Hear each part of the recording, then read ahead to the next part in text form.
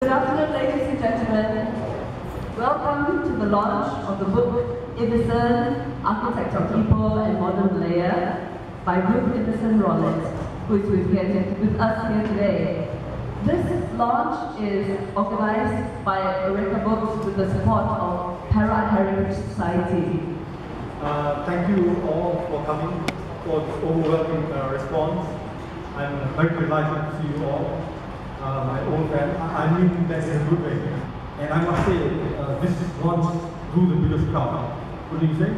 Ruth? Yeah, so Ipoh can make it, Ipoh can do it, Ipoh go ahead. We have two icons. One is a living treasure, life. The other treasure is the publication of this book.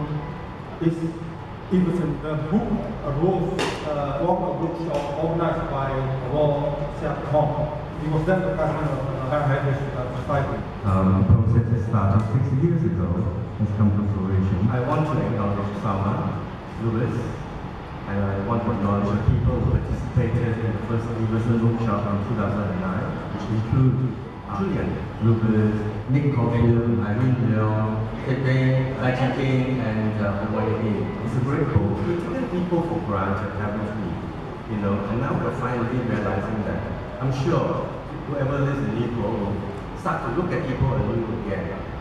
This is Iversen. I would like to now introduce Ruth Rollitt, who is the author of this book. It is because of her that we have this portrait of Iversen, because she has kept records, she has made them available, has a very vivid memory of her father, which she has written down in this book. Because of her, we have this portrait of one of the major architects of Malaysia, who is, as John Lynn says in his foreword, perhaps the only architect to span the pre-war, post-war, and post-Merdeka period in Malaysia.